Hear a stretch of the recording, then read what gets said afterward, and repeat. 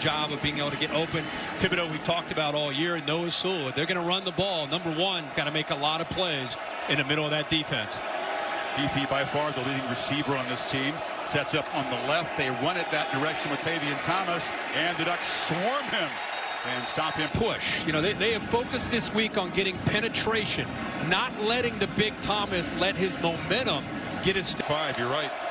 3rd and 4. Rising tries to get it, running, leaning.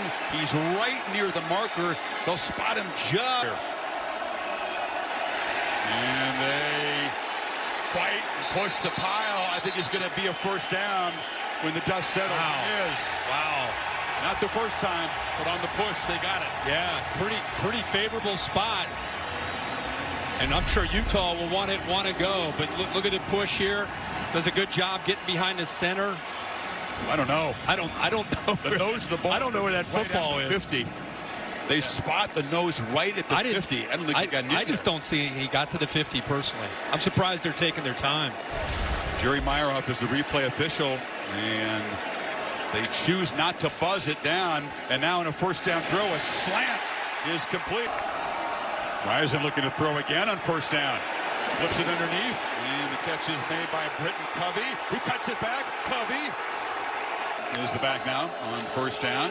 Rising, keeping all the way. Can he get the edge? He cannot. Flying to make a play as Noah Sewell, one of the 2 Sewell brothers playing in this game. Nephi plays for the Utes.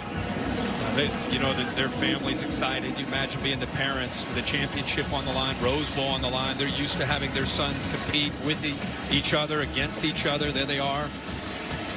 Got the jerseys there with the number 1. Both guys wore 1. Split down the middle. Yeah. They got double use of those jerseys.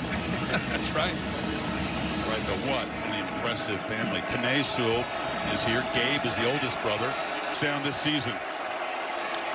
He's got the football, and he walks in. Watch him just read this. It's designed to go to the right. Does a good job of feeling it, cutting it back to the left behind the left. Rising. Escapes pressure and over the middle of this defense. This time it's covered. It's a pretty good job by the defense. He steps up, which is a good job of climbing in the... As well as Covey. And 2nd and 7. Thomas. Tough to get to the ground, but Noah Sewell does wrestle him down at the 40. It'll be 3rd and about 2.5. Fumbling problems early in the season. Was in the doghouse and then finally emerged, and he has become the feature back the second half of the season. Yeah, he definitely, the combination of Rising and Thomas. Like a Bernard, the back in motion as he's looking to the right. Slant again. Catch made by one of those tight ends, Dalton. Thomas knocked down. Utah uses more 3. Fits well with Kyle Whittingham and what they do on defense. 2nd and 8. Thomas hit at the line and driven back. No gains. Rising, another quick throw. That one is intercepted. Threw it right into the hands of Noah Sewell. And that's the kind of play Oregon needed to provide a spark.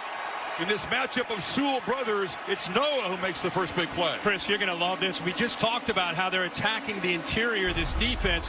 Watch Sewell initially look here and then come off and pick up the second route. Watch his eyes. He looks inside, comes off, and then jumps that throw. Really good job, good instincts that time.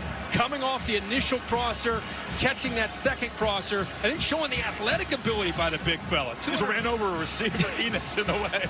I mean, he is 255 pounds. Get out of my way. Poor Enos. He's like, I'm sorry, man. I just happened to be here. That's on me. Exactly what Oregon needed, but not only prevent the threat. On the defense with another stop. Ducks crowd the line, and Pletcher dodging guys in the backfield, picks up a couple. Holly? Well, you talked about Noah Sewell and the great play that he made early in this ballgame. The Sewell family took quite a leap of faith. They relocated their entire family of 6 people from America Samoa to small town St. George, Utah. The 4 brothers and oldest sister, Gabrielle, they all went to different schools. All 4 brothers earned scholarships in college football, and the dad said, you know, it was hard. We had to relocate everybody. They were at tough ages, from teenagers to young people, but we knew that opportunity awaited. And how about that? An NFL player and 3 college scholarships. I'll say they took advantage of it, and Gabriella has her degree as well. Arlene and Gabe, they're going to root for defense. No matter who's got the ball, they're rooting for defense. Yeah, that's easy. Sons, right? Yeah. Panay is here, and Gabe played at Nevada. That's where Nephi began his career.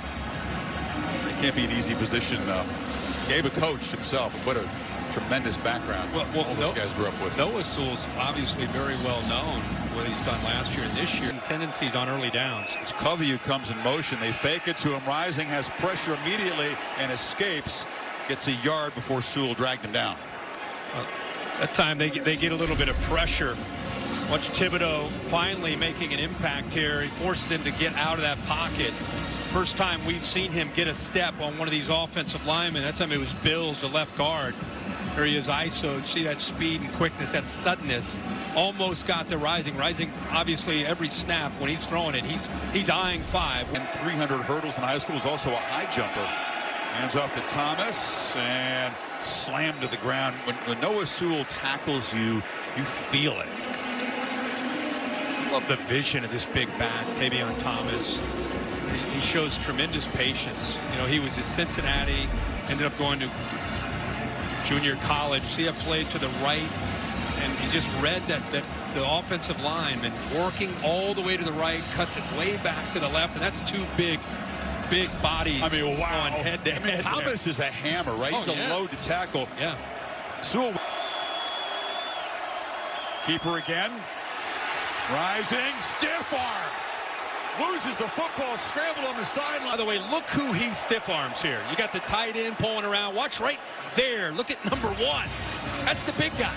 Noah Sewell, 260 pounds that he gives that stiff arm to. He's fortunate, very close to fumbling that, and Bridges picking it up. But how impressive was that? He got 7 hands on the guy. Doesn't get a flag in the SEC. Pledger knocked down. I might say. Stands and delivers and overshot his man. Many different routes. Look at this, trying to stay up with these guys. And he just settles right there, and it looked like Cam was waiting. Right. 2nd and 10. Rising with pressure, closing in, delivers a strike across the middle. Behind this defense, what I want you to see is what's going on with these linebackers and the communication. You got a back sneaking out of the backfield, Pledger, and the eyes right away. How many underneath routes have they thrown? Underneath, they're worried about it, and if you don't have a safety. Thomas doesn't get too far, lost the ball. There's a scrum for it. Oregon says it's their 3rd takeaway tonight. It's a back that had a lot of trouble, fumbled back-to-back games. They've got control there. Yeah, he lost fumbles, then missed basically 2 entire games, didn't get a touch while being in the doghouse. He's fighting for extra yards. Ball is out. Whoa. It's just who's matter. Does he get it back? Yeah, Sewell punched it out. They were able to recover it, but you know when a back has a history of fumbling, they see it on tape, they're going to go after it every time. There's 3 Oregon players there, and somehow Utah gets it back. Thomas again didn't have a great handle on that handoff, and he's bumped out of bounds again by Sewell. Said Sewell knocks it out. Yeah, punched it out there. I'm just trying to see how he got the ball back. Like I said, you have McKinley's there, Sewell's there.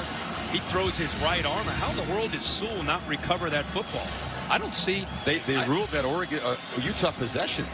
I don't know how Oregon didn't have the ball there. Who recovered it from Utah? Pledger's the back. Fake it to him. Rising on the keep. Some tackles. Rising in the secondary. Weaving his way all the way down to the 4-yard line. Beating him. He collapses down on Pledger. Good job of pulling it. Gets a quick block there by Keithy. And then he shows you that he runs with some physicality. Able to break through some arm tackles and show some speed. 1st and goal here now. And Thomas barrels in. Notes. Like, to me, that's kind of corner you dream about. Bernard knifing into the secondary. Kobe comes in motion. They hand it off again to Bernard, who tries to bounce it, gets the edge, and is knocked down after an 8-yard gain. There's a flag in the backfield. Holding, offense number 77. 10 yards from the previous spot. First down. Just kind of, I wanted to go back to the previous play just to kind of watch 55. This kind of sums up the night. He locks up with Bassa, keeps driving him 5-10 yards, and then just lands on top of it. With the Utes threatening again. Bernard knocked down behind the line. That's what they talk about, is being a team that's going to, you know, It's Bernard. Chris, you and I've called a lot of games together. Since 14, you and I've been Ball bid spot off the loss. Bernard in motion, rising, took a look, dodged the tackle. They still can't get him to the ground. It's another first. We're talking about what's not right with Oregon. There's a lot right with Utah. And again, Rising bouncing off of how well coached they are. It's a good football team. Ledger picks his way, and they'll be. And if it's Iowa, it'd be the Hawkeyes in Utah. Thomas again patiently picks his way, lowers the shoulder, and just runs. Boy, this is a good run and representative of the way this night has gone. Nice job of waiting. Did you see Keithy coming around on that counter, on that block by the tight end?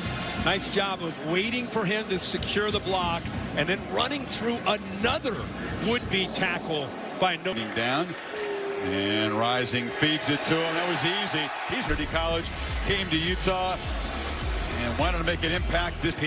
But if you really watch this game and how he plays in this offense, he doesn't have to.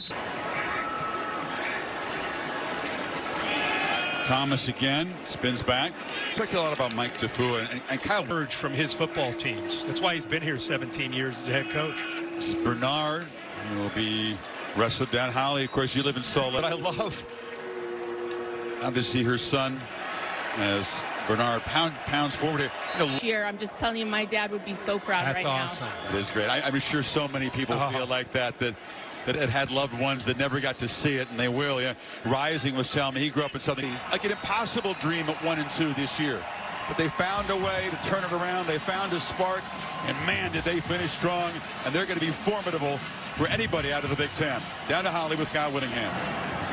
Coach Whittingham, in a season like this,